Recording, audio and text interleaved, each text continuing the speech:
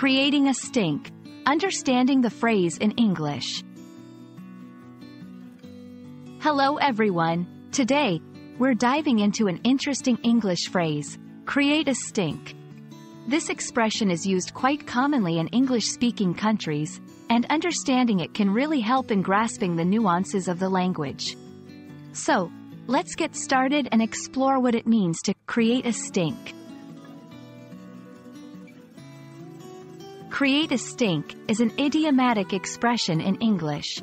It means to cause a big fuss or a commotion about something, usually in a negative way.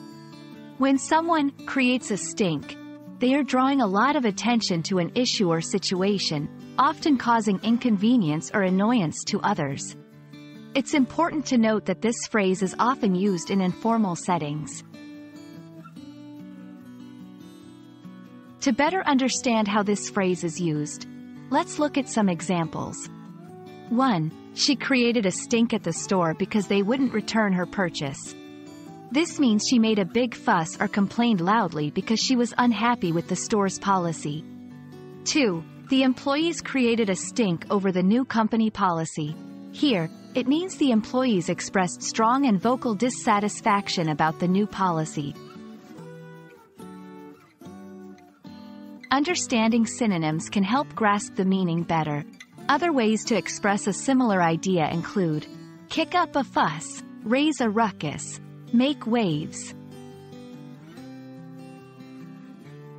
This phrase is best used in informal situations. It's not appropriate for formal writing or professional contexts. It's often used to describe someone's reaction to being unhappy or dissatisfied with a situation. I hope this video helps you understand what it means to create a stink in English. Remember, it's all about causing a big fuss or commotion, usually in a negative way.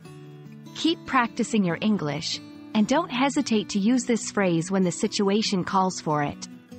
Happy learning, and see you in the next video.